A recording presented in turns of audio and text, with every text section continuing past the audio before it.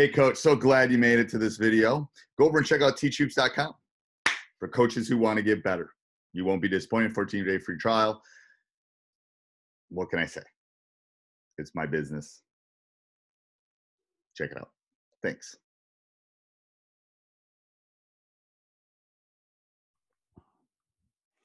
All right, we're going to get started here. A couple of minutes early, but that's okay.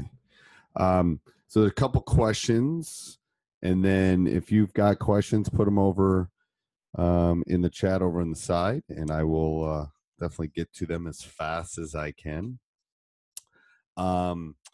So one of them was, this is from Janice. She had put it in a little bit earlier, but her question was, and when I'm looking to the side over here, it's because I'm, I don't have quite my, move it over a little bit. I don't have quite my setup the way it normally is. My daughter was in doing homework in my office today, so I don't have everything quite set up the way I normally do. But anyway, so the first question was, what do you talk about at halftime, and how do you break it? How do you break your halftime up? So how do you tackle a specific halftime? And, we have where I coach, we have 10 minutes at halftime. So, the way it works is usually, obviously the buzzer goes. I have an assistant coach who goes and checks the book to make sure that we've got fouls and everything situated correctly at that point. And then I put the team into the locker room and let them have several minutes by themselves before we come in and have our discussion. So what I do is I get the coaches together, and we basically talk at that point and kind of come up with some solutions of the first half. What are we doing well? What are we not doing well? What can our adjustments be for the second half? So then, so adjustments, what can we do? We talk about offensive adjustments. We talk about defensive adjustments. I apologize for talking in the background there. And then, so then I go in, and we tend to do our sets. We tend to talk about our offensive sets. We talk about our defensive sets. And I think it's really important at halftime specifically that you need to talk about probably those key 2 or 3 adjustments just before you leave the locker room. Those are really important as far as kind of heading out to the second half. And I usually try to leave 2 or 3 minutes to get them loose, get them moving again after halftime. I think teams come out of halftime a little flat sometimes, especially depending on the first half went. So I like to leave a couple minutes. I like to do those specific things. Hi, Todd. How are you? So you can, I guess, I didn't know on Facebook Live you could also leave comments. But anyway, so we're just talking about halftime, what we do with halftime. It's not nuclear physics as far as how we handle halftime, but again, we check fouls, we check anybody that's going off, anybody that's doing really well the first half. We meet as a staff so we can talk about offense and defensive stuff. We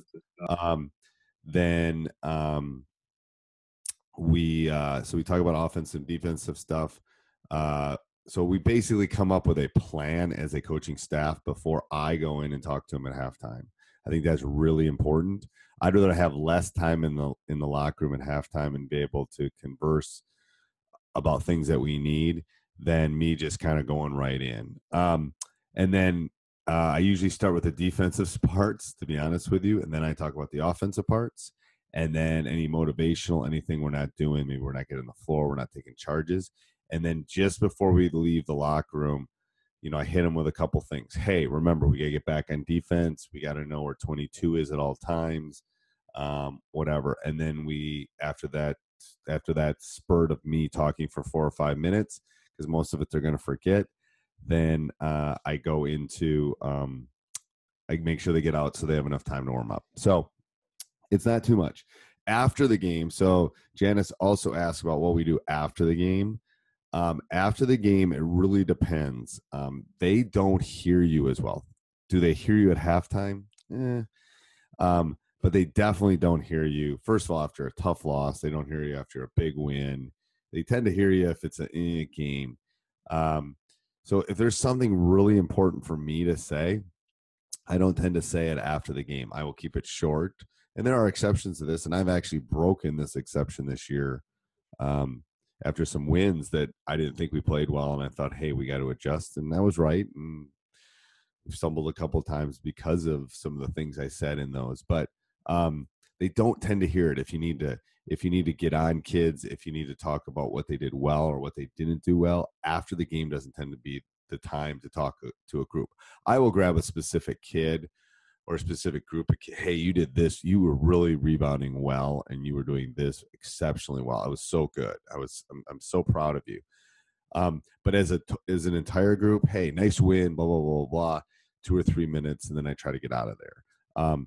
They will hear the words that you have to say better the next day at practice or in your film session or something like that than they will after a big win, after a big loss. I don't know. They're thinking 20 different things. How am I getting home? Is my girlfriend mad at me? Blah, blah, blah. I'm not kidding. It is, it's that kind of stuff that goes through their mind. So if you have any other questions, put them in the comments down below over on the side. And I will definitely get to them. I'm just going through ones that I got people sent me before this Q&A. So we talked about halftime. We talked about after the game. Someone sent me, how do you deal with a player who has a bad attitude, but is one of my better players? That's a tough one. I'm going to tell you that's a difficult one.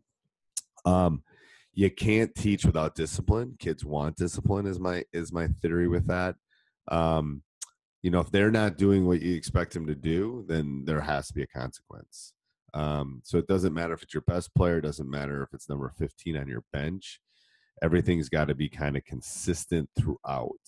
And if it's not, you're going to lose the control of the ship and bad things are going to happen. So it doesn't matter it does matter they have a bad attitude, because one bad apple can spoil a whole bunch. So you got to get that one on, or you got to get rid of that one, and then you can move forward. To be honest with you, I think that's really important. Here's another question: do you do film review with the team after every game? Do you watch it from start to finish? That's a great question. So we use crossover. We use a lot of film. We have a big game tomorrow, really big game tomorrow. One of the top teams in our state. We play tomorrow. And I think we have 9 or 10 games on them. So we do different types of film sessions. So that's a great question for all the coaches out there.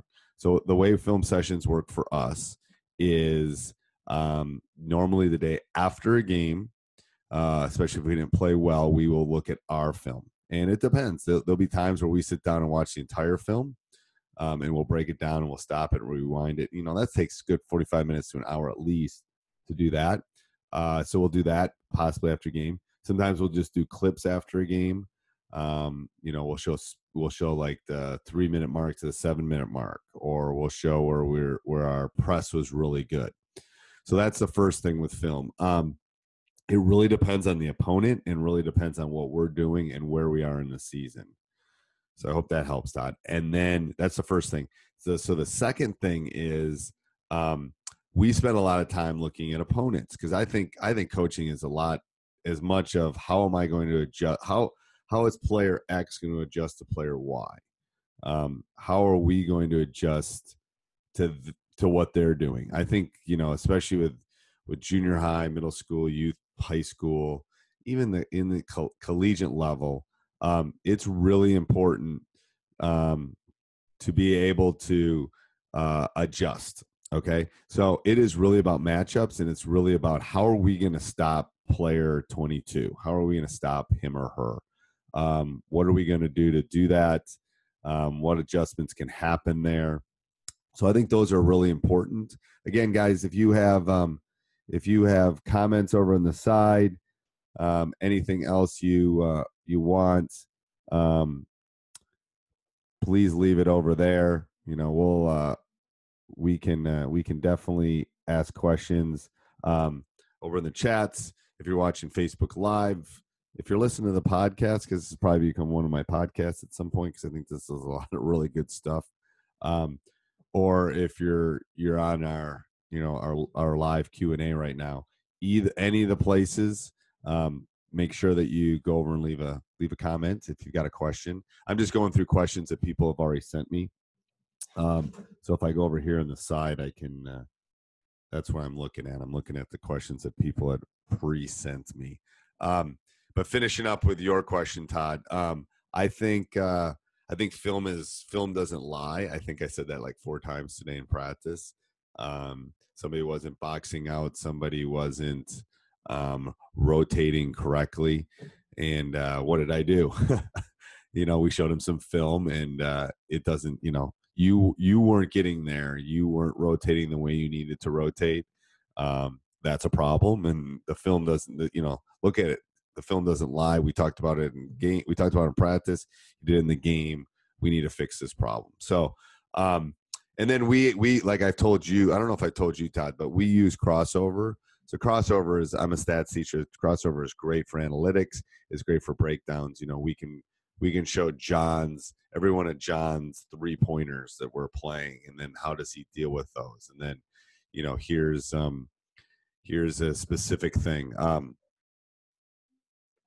Do you film practice? I don't. I used to film practice. There's a reason the problem is there's only 168 hours in a week, and I don't have time. So a lot of that film initially when I did it sat unwatched, and got watched in like June, which is not of any use to anybody. So there will be times for members of Teach Hoops. I have actually taped my practices and shared it with them. That's something I actually want to do. And for those of you up above that are or that are listening, teachhoops.com is my membership site. It's great. It's a great, Todd can vouch. It's a great community, a lot of resources, blah, blah, blah. But anyway, so what I've thought about doing, and I talked to Dean about this too in the community, that maybe we should get together and tape each other's practices, and then that would be great. If nothing else, for the off season, it's like, ooh, look what Dean does in practice, or look what Harmony does in her practice in California, or look what Todd does, So it'd be, yeah. It is an awesome community. I agree, Todd. But no, that's something I've thought about. The problem is, it's like, okay, so here's the issue with taping practice. College coaches do it. They also have 4 assistants. They also have a video coordinator who's breaking it all down. They also have time to watch it. They don't have other gigs like you and I do, side gigs or side hustles. Like, I'm teaching math all day. I don't have time to sit down and watch my practice. So that's the issue with taping practice, I think. I think it's a good thing to do. But I think it's easier said than done to be able to find time to be able to watch it.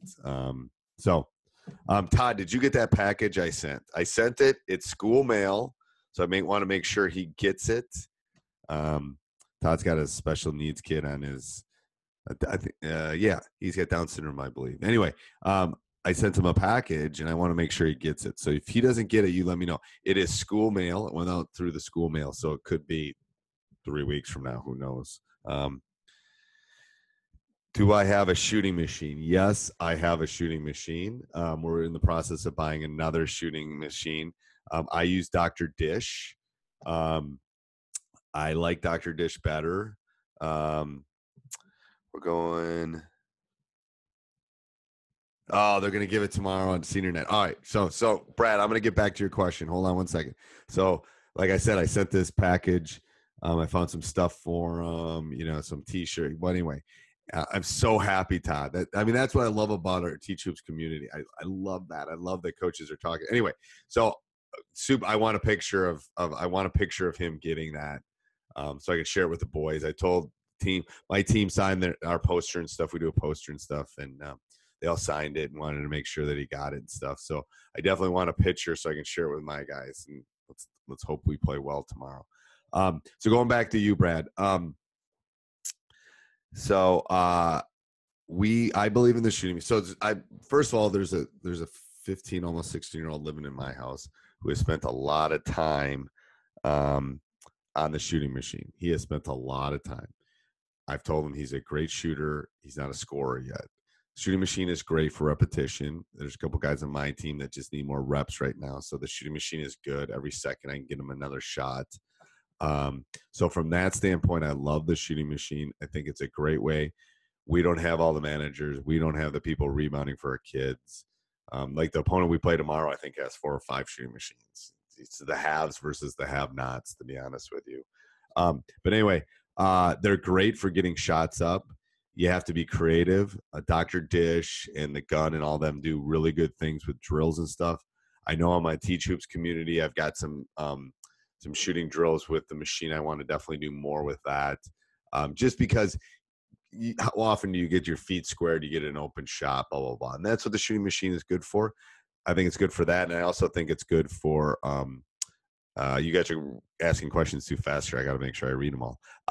And I also think, what was my train of thought? I'm having a senior moment.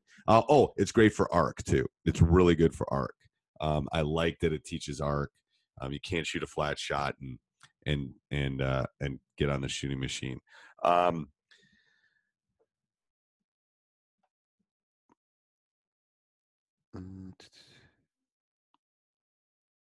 Yeah, I would agree. I would agree that the Dr. Dish is the way to go. I don't know. I think the gun is fine. I just think the Dr. Dish has more possibilities for you as far as trying to get shots up, type of shots, locations, those kind of things. So that's why I like it. I'm having really bad glare today. Maybe it's just because it's the middle of February and I live in Wisconsin and I can't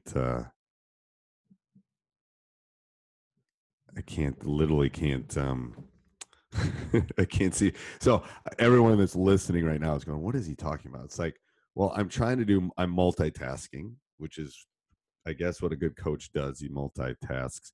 I'm trying to do Facebook Live. I'm trying to do Zoom. I'm trying to tape it all at once. And the Facebook Live literally looks like I haven't seen sun in a really long time. But anyway, we'll move on. I don't have, you know what? I wish Brad asked if I have any coaching clinics set up. I don't, I'm working with Dean in our Teach Hoops community to try to help me get some of those. I mean, I've done them all over the country. I mean, I've been on the East Coast. I'd like to go warm, but I've been all over. I haven't done any for a couple reasons. First, I started coaching volleyball because my son started playing volleyball. So I started coaching volleyball, which took the fall away from me a little bit. I'm going to try to do some United basketball clinics maybe this fall. And then it's like I got to find time to kind of try to find the people, say I'm available, so Dean is going to maybe try to help me do that. But I don't have any lined up right now. And again, one of the reasons I started teachhoops.com is I wanted to be able to get back. I wanted to be able to answer questions, that kind of stuff.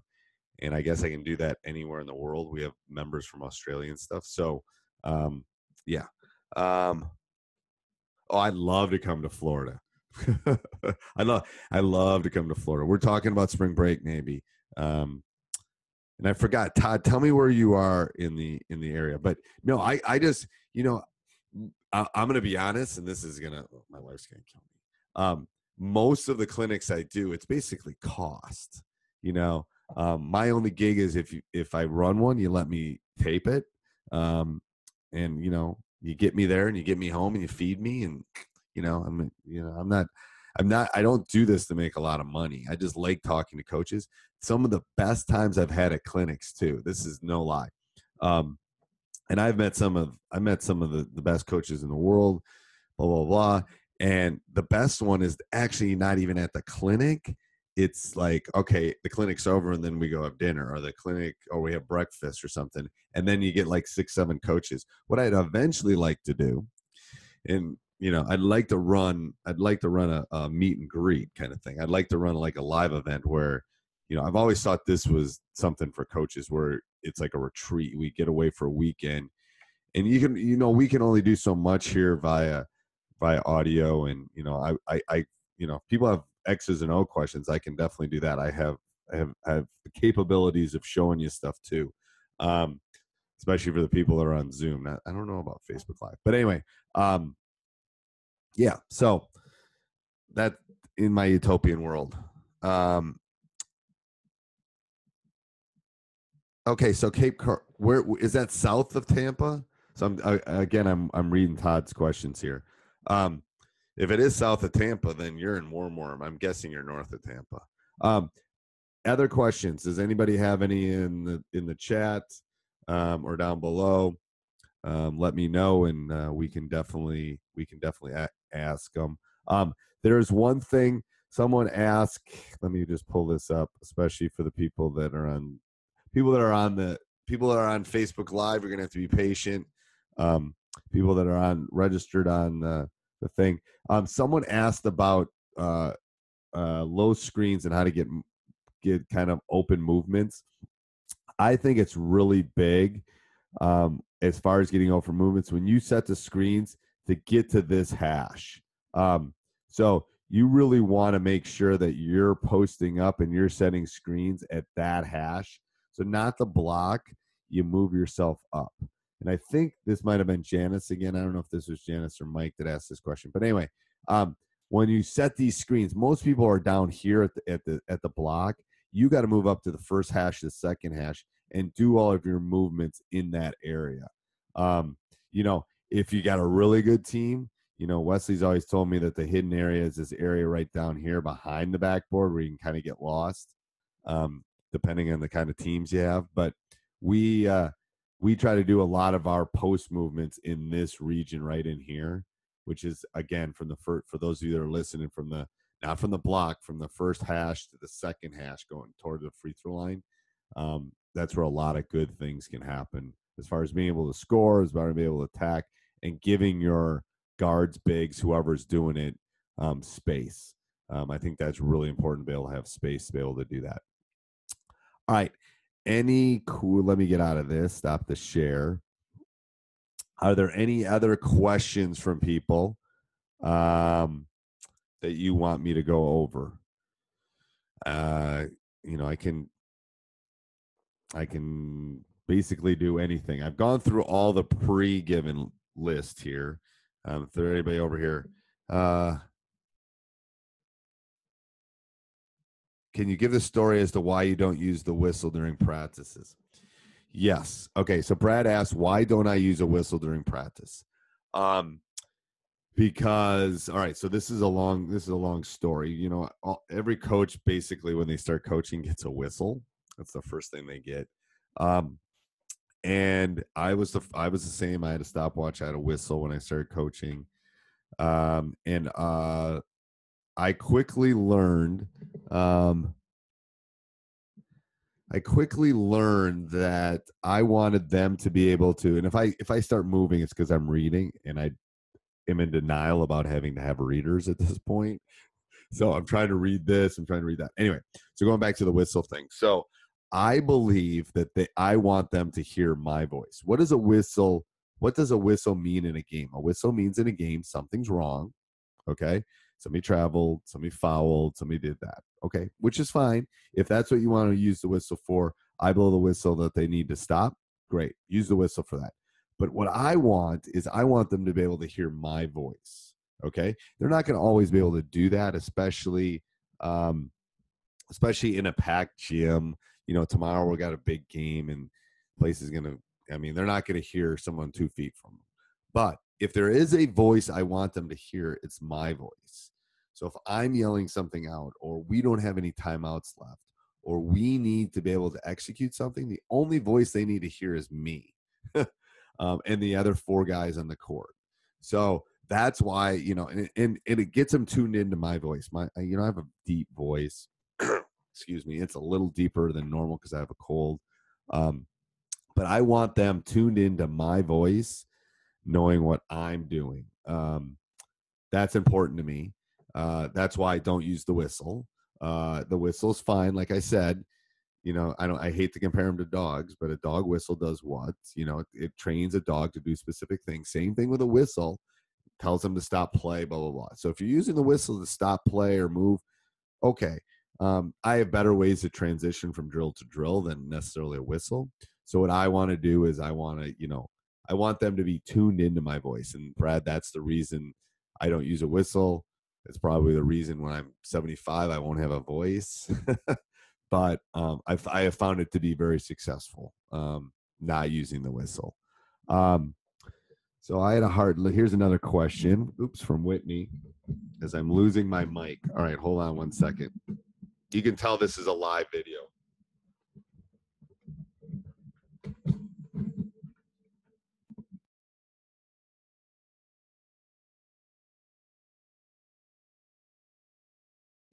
All right, I'm going to hold this. That'll make it easier. Trying to fix something when you're doing a live video or audio is hard. So I'm just going to hold it. We'll make it do, and then I will fix this later. So again, not mapped out. That's what I love about this. Anyway, I have a hard time getting my players to transition from their long day at school to getting ready to work hard in practice. What drills do you use to the energy flow early on? All right, so Whitney, that's a great question.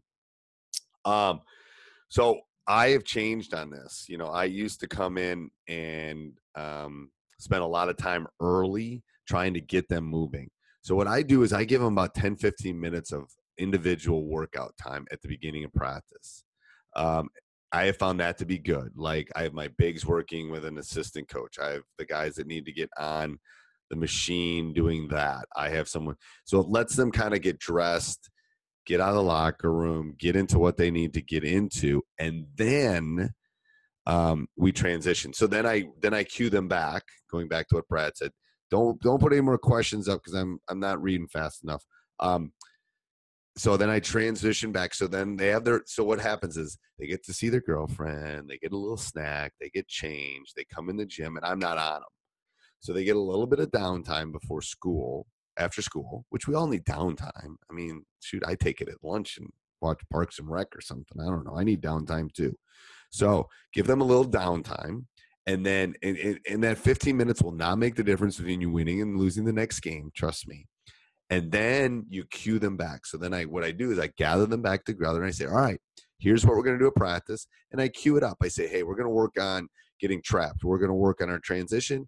Time to get to work. We're going to keep this short and sweet. And Whitney, that really helps a lot. It does.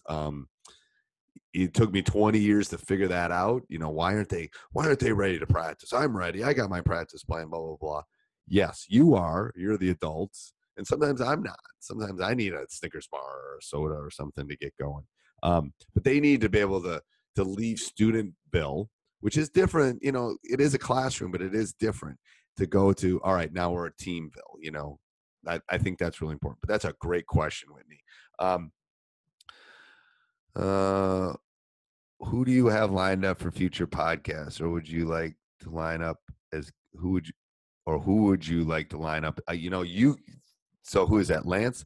That's a great question, Lance. I have, the future podcasts, I tend to do my interviewing once the season's over, and then I queue them up for the rest of the year. If you've got any ideas, send me an email. I'm always open. I'm looking for people that are motivational, that love basketball, that are coaches, that are whatever. So it's steve@teachhoops.com, steve@teachhoops.com.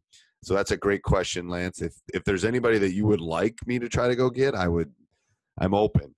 The podcast has really kind of taken off, which has excited me. I love doing it. It's basically talking hoops. That's why I decided to do this 3 days ago. It's like, oh, let's do a Q&A. I got a big game tomorrow. Otherwise, I'm going to be sitting in the living room thinking about what I should have done at practice rather than what I did do at practice. We got okay. So seniors, I'm reading here. So hold on.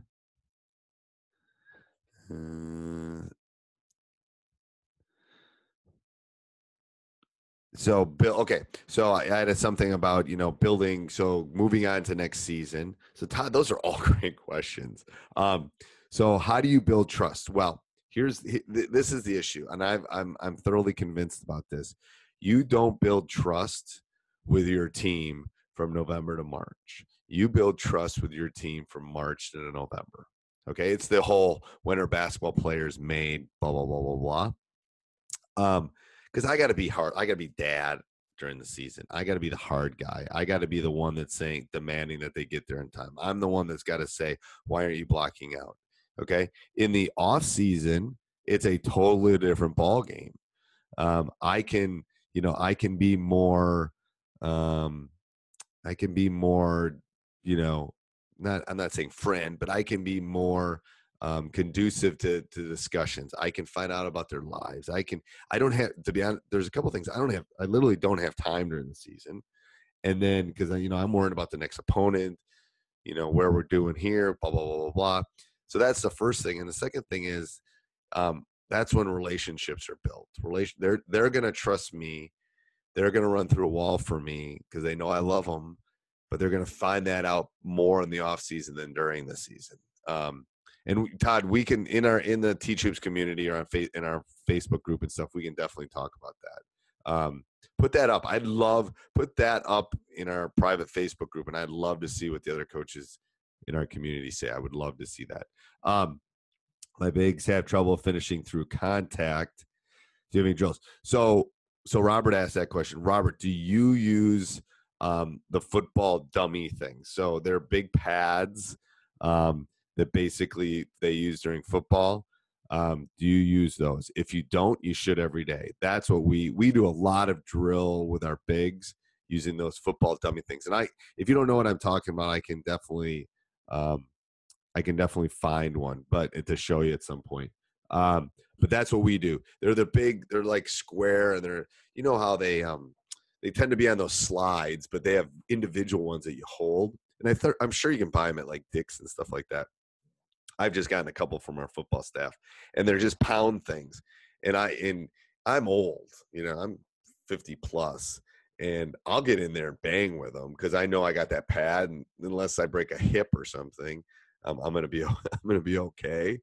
But anyway, so yeah, Amazon has those pads. Brad just said Amazon has those pads. Yeah, Amazon would be better than Dick's. Dick's tends to be expensive, my personal opinion.